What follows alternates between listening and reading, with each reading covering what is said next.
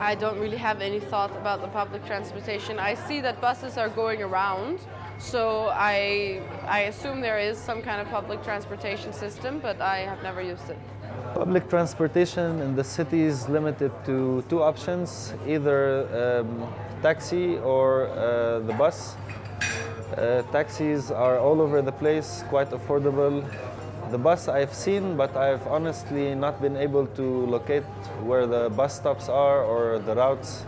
You know, the bus service is very, very short. You have just like, I don't know, 6 roads, and they take a long time to get to the bus stop. Like 20 minutes you have to wait, sometimes 30 minutes, and there are no places to go in the city in a bus. You always have to use a taxi. If you come to Erbil and you're living in the city, you don't really have to have a vehicle because there's so many taxis available. I think in the Kurdistan region there's 26,000 taxis. They are planning to do some like tramway, they call it, all around the city, and it will be there accessible for everyone. And it would make things easier for all of the locals here and expats as well. Driving here is, I think, I would say crazy. If you're not familiar with driving in a third world country, you'll be surprised and scared.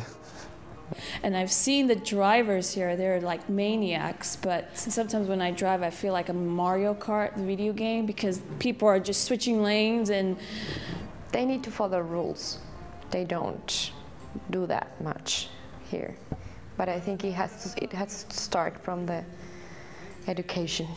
The infrastructure in this town is definitely ready to receive a lot of traffic, even though there's not much traffic at the moment.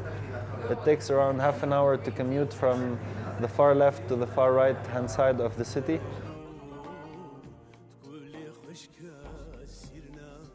As far as being an expat, being a male expat, it's not really an issue. It's inexpensive. The drivers are fairly friendly.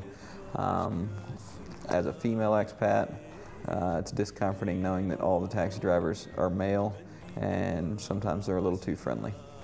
This is why we started Pnk Taxi. We actually started doing market research and found that there was a lot of incidents being recorded at each one of the police stations here, and then we started looking at the culture, and culturally, if a girl gets abused or whatever by a taxi driver or whoever, she's not going to go to the police because then her family will, look down on her or look at her differently. So we figure if there's this many recorded cases, and then I think it's just new and strange for the local community, just as it was, 4 years ago when women first started getting driver license and driving around in Erbil. It was new and strange, and there was articles being written about, girls tearing up the roads and all of this. But all of this is starting to, now it's 20 to 30% of the cars on the road are driven by women here in Erbil. So the taxis are just the next step.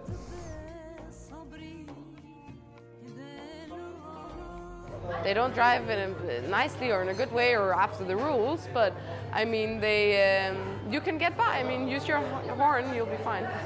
I definitely advise the expats on arrival to use taxis for transportation, and